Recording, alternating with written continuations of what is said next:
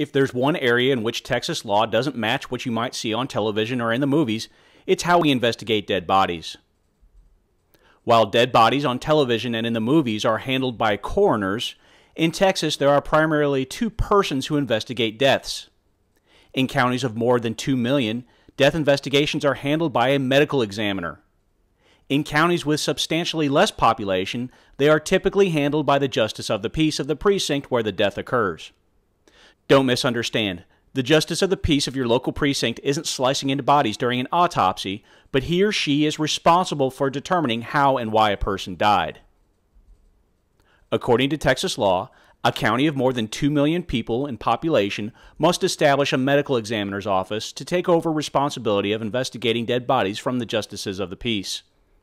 A county of less than 2 million people may have a medical examiner's office if they want to, but it's not required. Most counties of less than 2 million people keep the responsibility with their justices of the peace.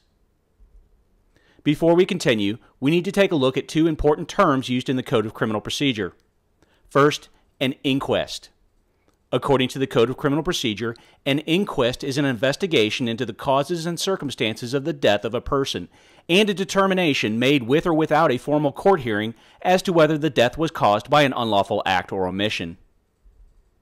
So, every time a person dies and the death meets certain requirements found in the Code of Criminal Procedure, a justice of the peace in a small county or a medical examiner in a large county must perform an inquest. This may be done either very informally or very formally depending upon the circumstances. The next term is inquest hearing.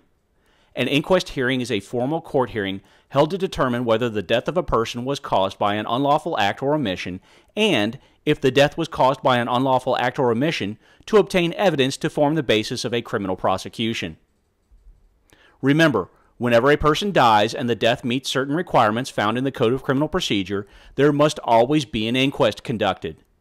An inquest hearing is not required and is conducted at the medical examiner or justice of the peace's discretion.